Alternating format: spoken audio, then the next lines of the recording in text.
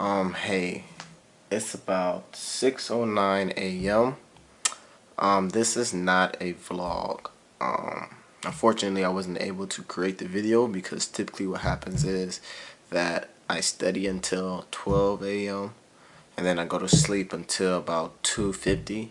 Then I wake up, continue studying if need be, or I start working on the video.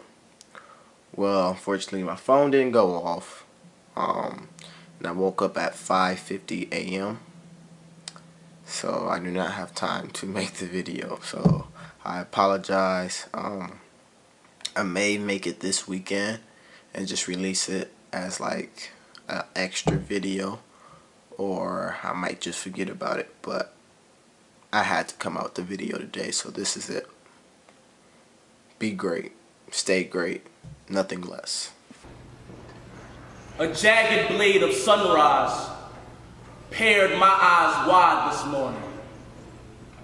I long for the terror of my sleep to console me. This house is not a home. This world is not a globe, no. It is a Rubik's pyramid compiled of spheres with all the same color stickers. The deeper I think, the deeper I seem to sink.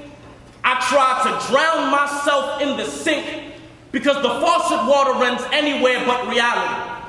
You see, we all perceive on plateaus, but I guess this is what society seems like after your intellect is jumped.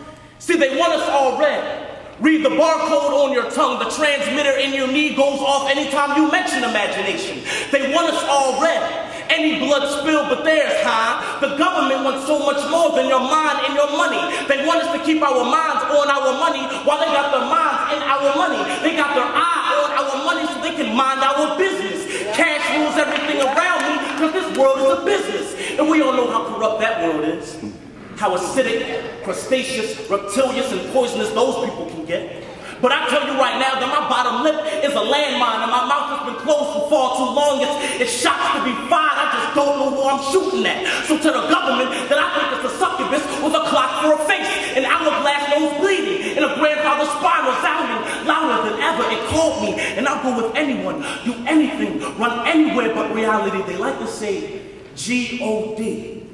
Government over democracy, and in God we trust, but this God, this nation ain't dependable. A black president don't mean nothing. That's just a white country with a black face, and I ain't talking about a black face. I'm talking black face. I'm talking Sambo, Zipcoon, Pickaninny. Man, I think I'm tripping, because I've been starting to assert eugenics. They're trying to stop the physical interaction between the black masses. Got me thinking I got the Ebola strand in me. Dead black boys gunned down by crooked cops. Walk these streets with me. Muslims back to being the #1 terrorist because of ISIS, and I still got that faith in me. With all this against me, who with me? Maybe it's just that. Maybe it's just that American culture and governmental control just so happens to be a punk with 3 stomachs, who has X-ray vision and wrote The Matrix, who's half Einstein and part Adolf. The second you assume you got him by the balls, he's cradling yours. He only asks you questions he knows the answer to, but he doesn't know a damn thing. When he's not watching the cameras to the asylum, I'm overdosing on red pills and Albacata. You let the government make medical decisions, and in essence, they own your body. One more time. You let the government make medical decisions, and in essence, they own your body. But you can take the mind, and you can take the body, because you can never harness the spirit, no.